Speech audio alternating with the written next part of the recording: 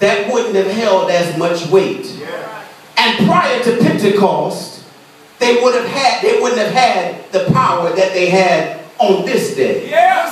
But after having experienced Pentecost for themselves, after having been endowed with power from above, you can't help but to say, you don't even have to touch me. If Jesus was here, you could touch the hem of his garment. But I have on the inside what Jesus had on the outside. And all you have to do is look on me. Tell somebody, I'm a walking advertisement. I'm a living testimony. I'm a living epistle. You don't have to, I don't have to touch you. I don't have to speak into you. You should be able to see the life I live and know that there's something different about me. You should be able to know there's something on the inside that's working on the outside that can not only bring about a change in my life, but it can effectively bring about a change in your life too.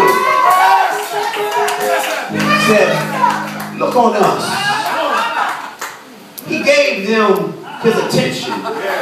Many times I'm walking down the street, I'll be honest, there are some people that want you to sign this petition for gay rights and sign this petition to save the whales and sign this petition for this and that. And sometimes far off when I see them coming across the street, if I see them up there, I'll grab my phone and pretend I'm talking on it or something just to, so I can't look in my eye to eye, because something about that eye contact, once they get your eye contact and they just keep talking and you start slowing down, and even if you don't want to, you end up entertaining the conversation. These men said, look on us, and he gave them his attention. He saw something in them that said, wait a minute, these guys ain't joking. These aren't like the Samaritan man experience when people came by and saw him laying at the side of the road and they kept going. And they obviously saw something was wrong with them and left him there for dead. He said, wait a minute, these men are actually stopping, helping me, and I see in them they have something that they can offer. They have more than I'm asking for, and they have exactly what I need. He said this. Peter said, look at us. Silver and gold have I none. What you're asking for has some value. What you're asking for has a little bit of value. It will help you, get you a little bit.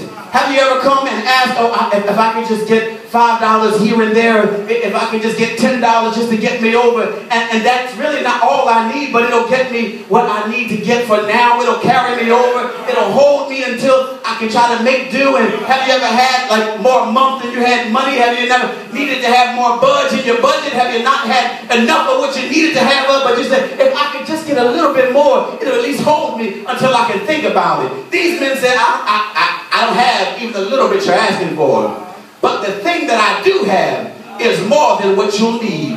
Silver and gold have I none, but that which I do have, I offer to you. You haven't asked for it. You haven't made your petition. You haven't made a request. But I have enough of it that I can give it to you without missing it. I can give it to you without coming short. I can give it to you without lacking myself. I need somebody who can come into the sanctuary and have enough Holy Ghost power that they can pray for me and not feel drained. That they can touch me and not feel virtue leaving their body. That they have enough Holy Ghost in them that they can reach out and help fix my problem. And not just be concerned about their own. Silver and gold have I none, but that which I have, I offer to you. Rise up and walk. For a man that has never walked on his own a day in his life, he might have laughed.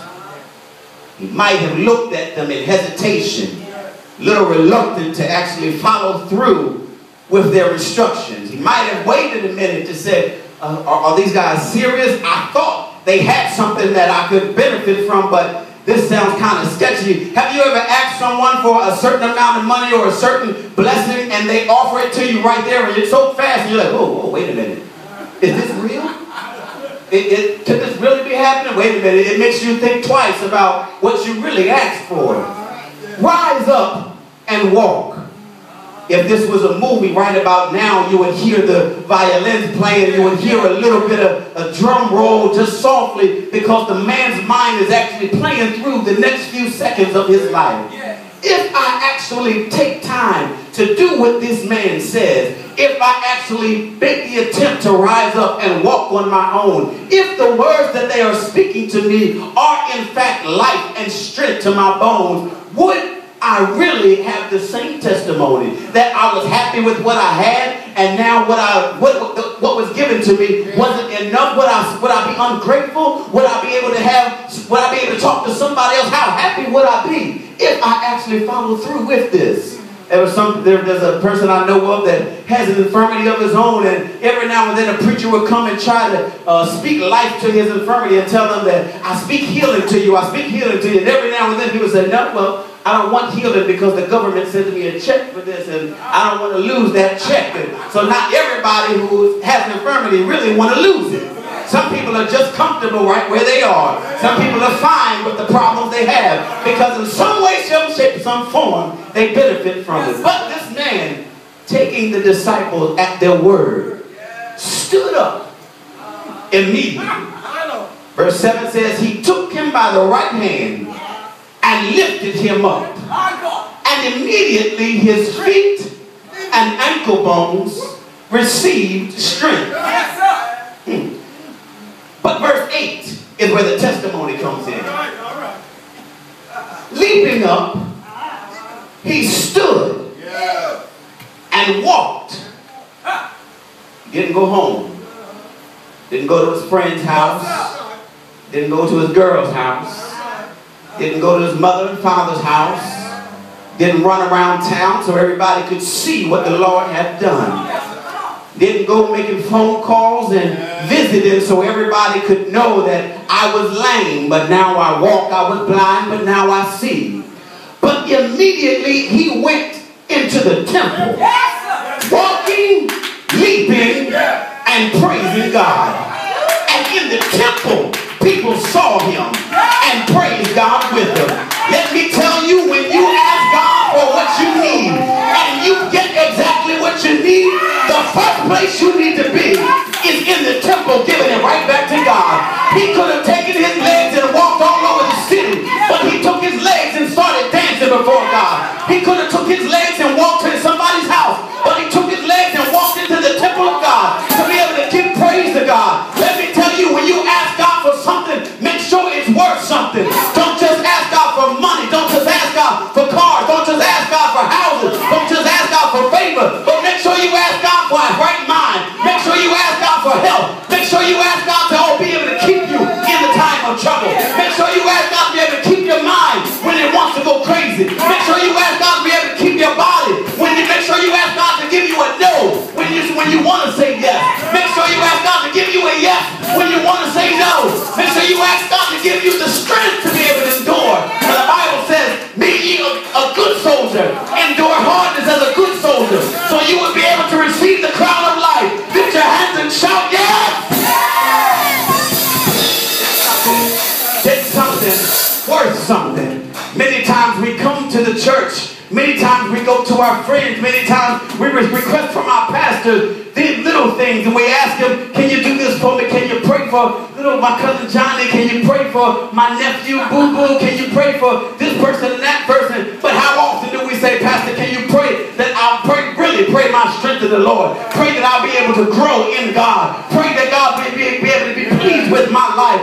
Pray that I might be able to walk in sin. Pray that I might not practice going where I shouldn't go. Pray that the Lord be able to keep my tongue and word my mouth to a seasoned word. Pray that the Lord be able to open my eyes so that I can see what I need to see. Pray that the Lord would be able to help me in my studies so I might be a good steward of his word. If you want to get something worth something. Many times we don't ask for what we really need because we're afraid we just might get it. Oh yeah. We don't ask God for patience because we just might get it. We don't ask God for long suffering because we just might get it. We don't really want to increase our faith because to increase our faith we got to be lacking. We want to see miracles, but we don't want to be miracles. I want to see the blind that I open, but Lord, don't blind me. I want to see the lame to walk, but Lord, don't take my legs from me. I want to see the deaf to be made to hear, but Lord, don't let it be me. Let it be someone else. If we're going to get something from God, Make sure that what we're asking for is worth something. Make sure that it will carry us over as the days get harder and harder to live right.